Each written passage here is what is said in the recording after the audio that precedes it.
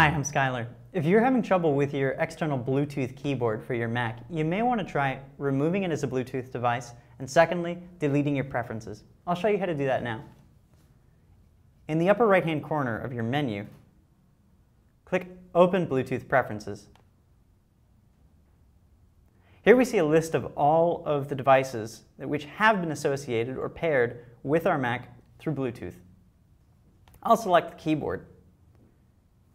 Right here is a minus button. I'm going to click that. That dissociates the device from my computer.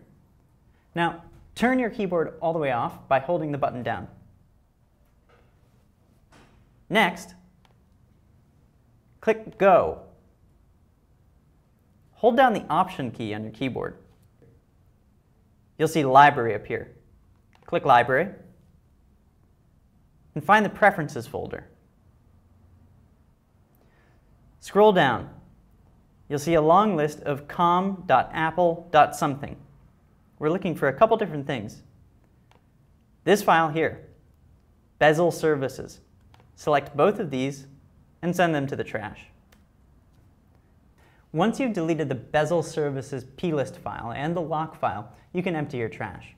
You're not going to damage anything in the system because these files will generate themselves again.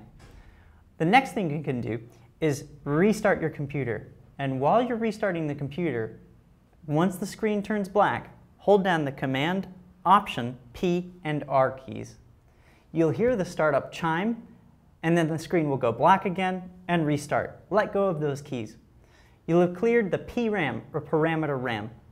Once you've deleted the preferences file and cleared the PRAM, as well as disassociated the Bluetooth device from your computer, when it launches into OS X, everything should be back to its base level. At that point, you can use Bluetooth, right up here, to set up a new device.